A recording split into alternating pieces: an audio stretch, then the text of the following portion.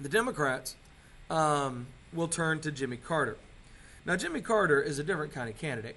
Jimmy Carter presents himself as an outsider to Washington. He was the governor of Georgia, and he was an outsider. I don't think there's anybody can argue that. And he presents himself as a simple, religious, honest man who wants to restore integrity to the presidency and the country as a whole. If you notice, he eschews the typical campaign colors of red and blue, and he uses green as his campaign color. Today, I think we associate that with environmentalism, but I think what he was trying to say is he's not like the other politicians. He's something different. He's from outside the process. Here's a campaign commercial from Jimmy Carter.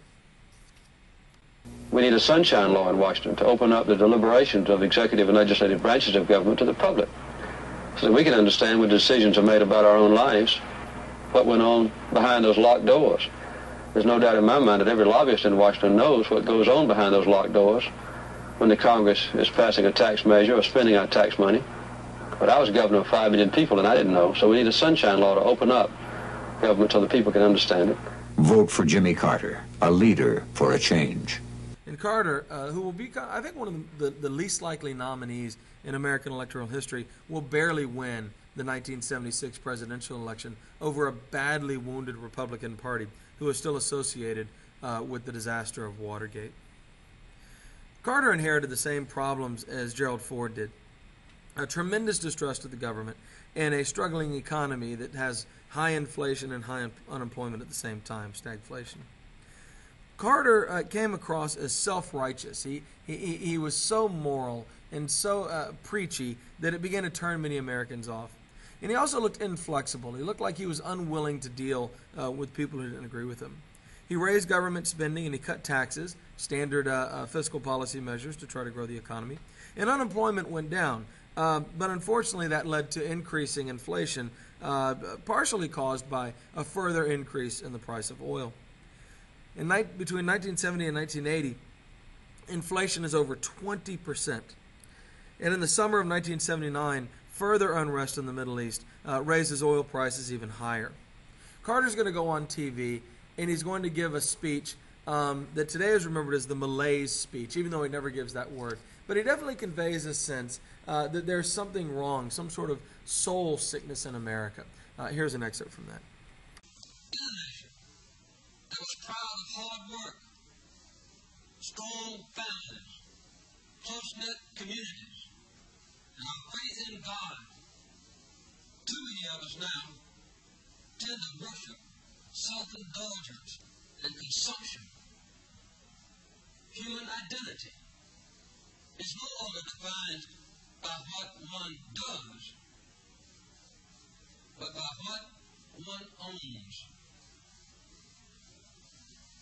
But we've discovered that owning things and consuming things does not satisfy our longing for meaning. We've learned that piling up material goods cannot fill the emptiness of lives which have no competence or purpose. The symptoms of this crisis of the American spirit are all around us.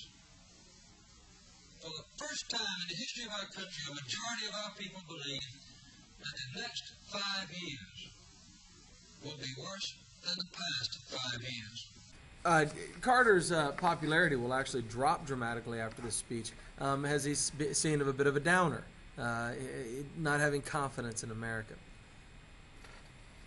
Carter had run on claiming that he would have a foreign policy based on human rights and not American attempts at hegemony or attempts to control the world.